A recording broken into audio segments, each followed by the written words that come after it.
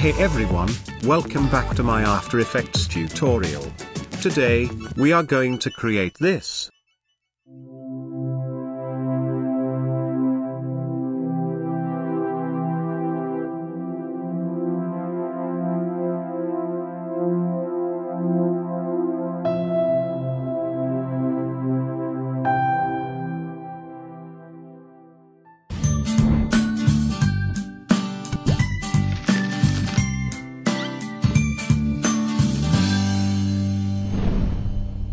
This video is sponsored by Filmora Video Editor.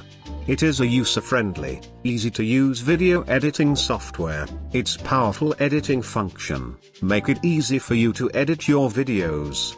Filmora Video Editor is the best choice for the beginner for simple video editing needs. It provides lots of special effects with the regular library updates. This video editor is easy for anyone to learn, with tons of effects and filters.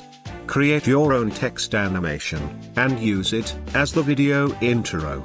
Choose from tons of transitions, filters, overlays, elements, and more. Export your video in tons of video format. Or even direct upload video on your YouTube channel. Visit the link in the description, and download the Filmora today. So let's get started. Open After Effects and create a new composition. Let's call it 3D face animation. As always, I am using the 1920 by 1080 resolution at 30 frames per second. And my duration is 10 seconds. The first step is to import a face image into the project. You can choose any one you like, but of course, make sure the face is visible properly, and the image is in the high quality. Import your image into the project, then drag and drop it onto the composition icon. Now the After Effects will automatically create the same comp size as this image. So what exactly we are going to do?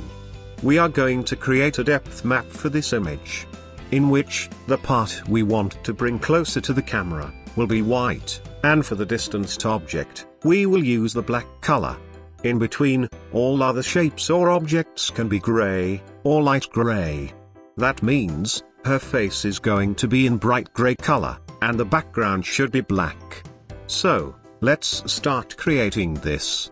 Select your image layer, and press T to open opacity. Now change the opacity value to 50%. And then click here to lock this layer. All other layers are going to be placed below this layer. Now go to the tools, and select the pen tool.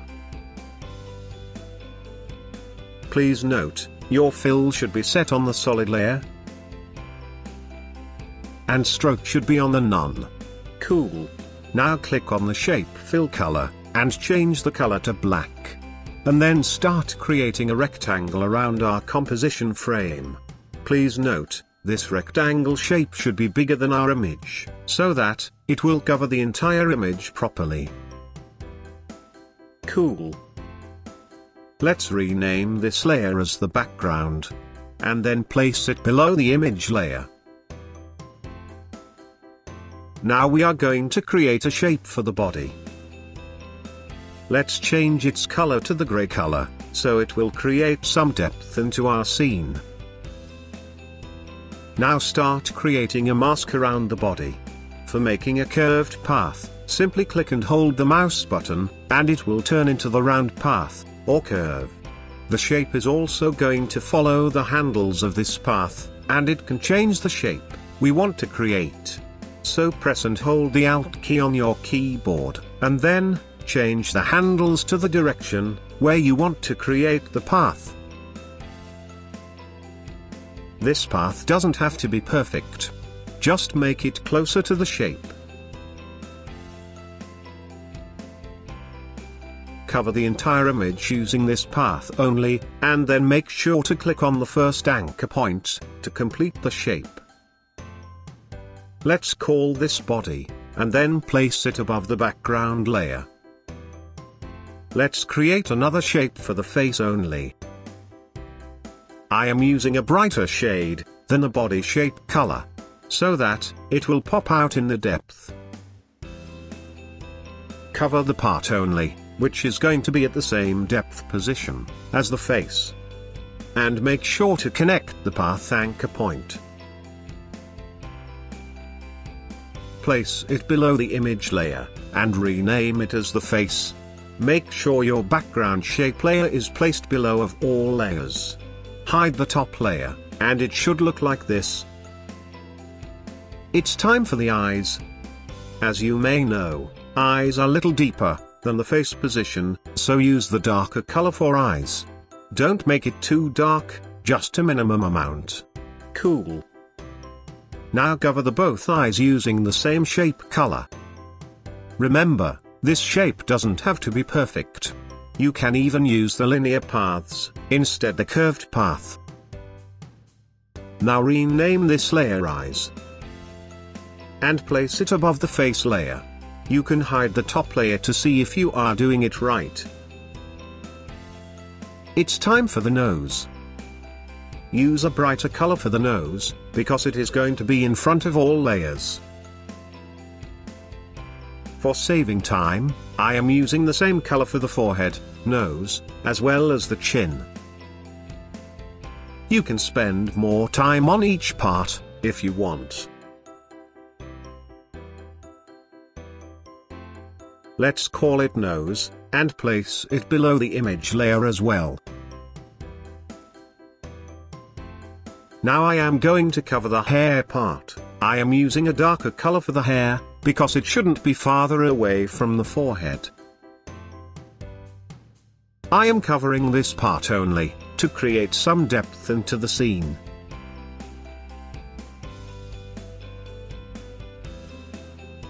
Place it above the nose layer, and let's call it hair. Hide the top layer, and see if everything seems to be okay. Now, it's time for the neck part. Use a dark color for the neck, because it is looking further away from the face. You can observe by yourself, which part is going to be further and closer in the scene. By the way, you can always adjust the shape you have created, by selecting the anchor points.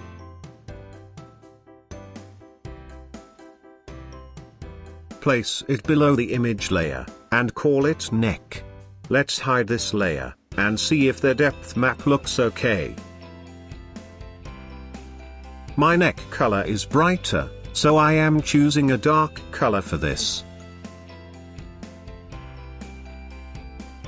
Also, nose layer color shouldn't be that much bright, so make it a little darker. Cool. This looks scary to me. Now create a new adjustment layer, make sure to place it above all layers, and rename it as map. Then go to the effects and the presets, and search for the fast blur. Apply it onto the layer, and then click on the repeat edge pixels check mark. Increase the blurriness amount to 100. And then switch back to the main comp. Go to the projects, and then place the image layer into the timeline. Press S to open scale, and adjust the size if you need to. Now select this image comp we just created, and add it to the timeline as well. Let's hide it, because we don't need to see it. Select the top layer, and then go to the effects and the presets. And this time search for the displacement map. Apply it onto the layer, and let's adjust a few settings. First, change displacement map layer to the bottom layer.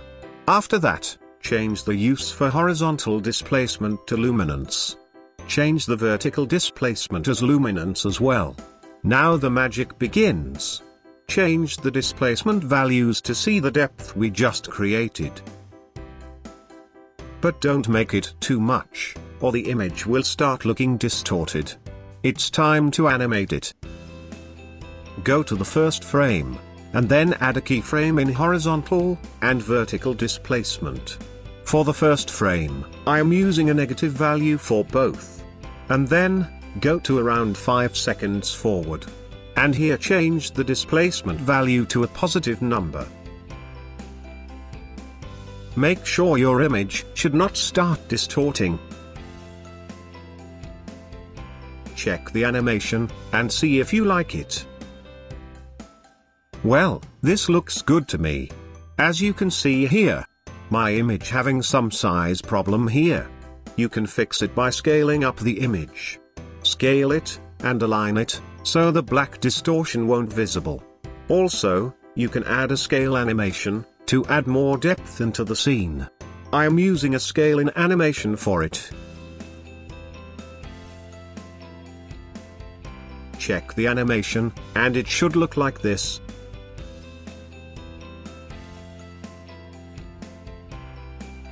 Now the final step. Press U, to open keyframes. Select all keyframes, right-click on it. Go to the keyframe assistant, and select Easy Ease. RAM preview this, and our animation is complete. I'll see you next week. Thanks for watching this tutorial, have a good day.